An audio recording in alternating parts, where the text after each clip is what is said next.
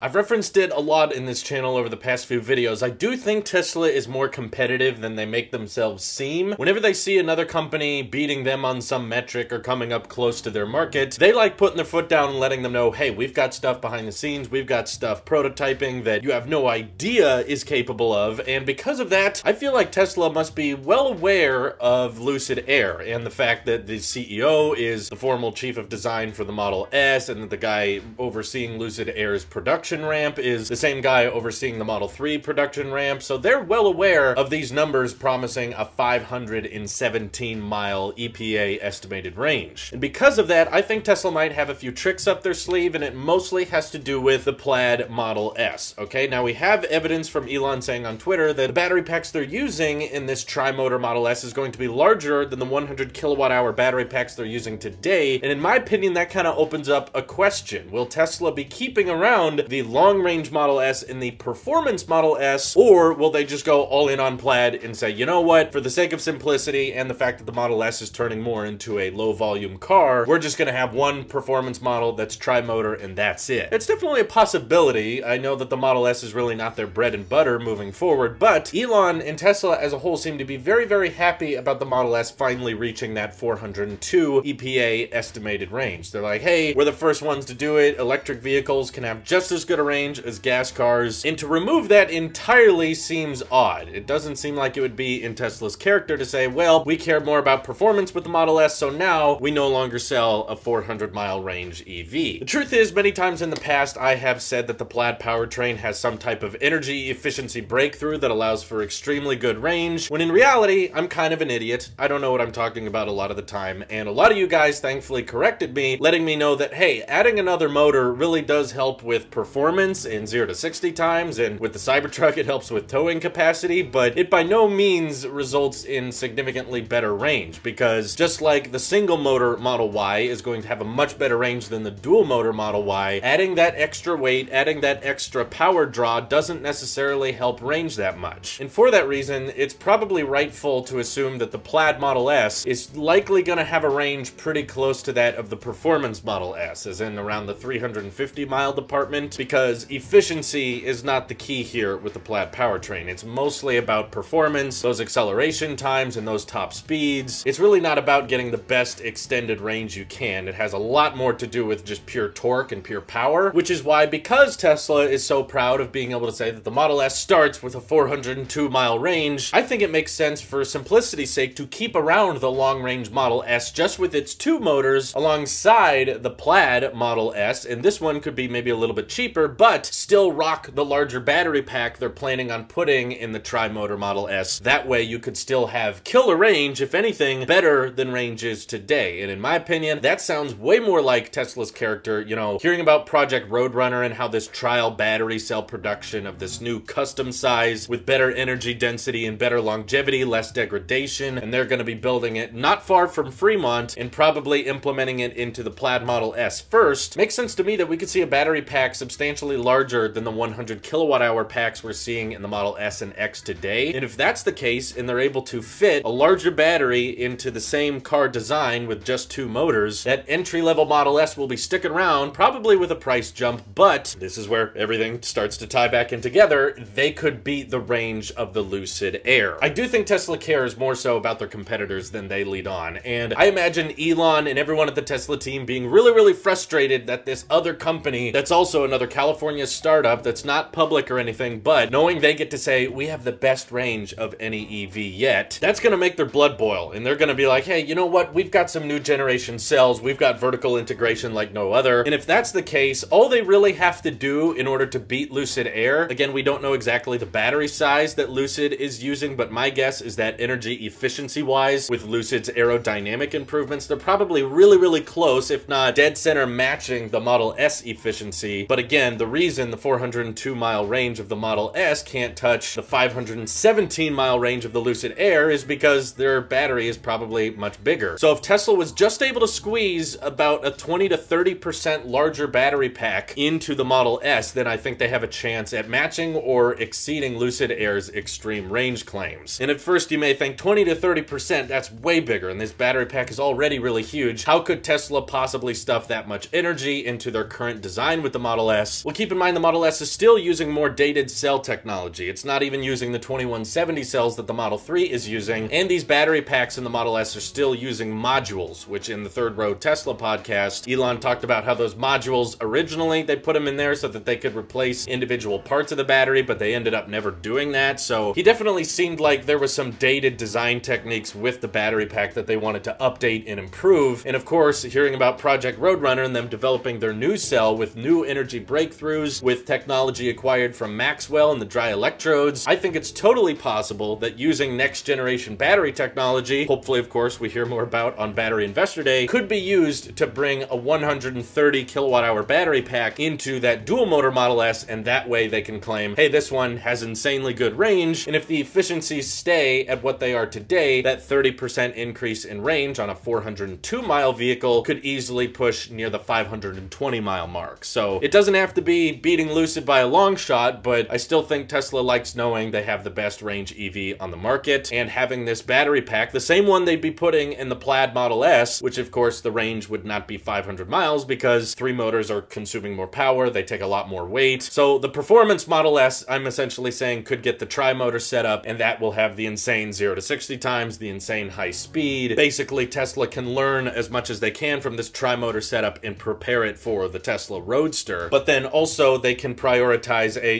decent performance Model S. It's by no means slow, but that updated battery pack going inside it for the sake of manufacturing efficiencies, they don't want to be building one battery for one Model S and a different battery for a different Model S. In fact, they used to have a standard range cheaper Model S and then just decided, you know what, Model S is not as popular as the Model 3 is going to be, so they just scrapped it, and now every Model S comes with a 100 kilowatt hour battery pack. One just has more emphasis on performance, and the other one just has more emphasis on efficiency. So I think keeping that alive with the launch of the Plaid Model S would be really interesting to see, and I'm basically just in favor of EV companies competing with each other. How good can the range get? Because at the end of the day, that just means us, the end consumer, results in a better product. We want competition. We want companies going up against each other and seeing how far can we get our EV. And yeah, at the end of the day, you're not going to get your EPA estimated range, so I'm well aware 500 miles probably going to look more like 400, but that's still pretty good. I know it's a whole lot of speculation, but that's what you should expect when watching Tailosive EV in the first place. Let me know what you guys think of my ideas by hitting me up over on Twitter. Join my Discord. Let's chat more about it over there. Thank you all for watching. Hope you have an excellent rest of your day. Take care.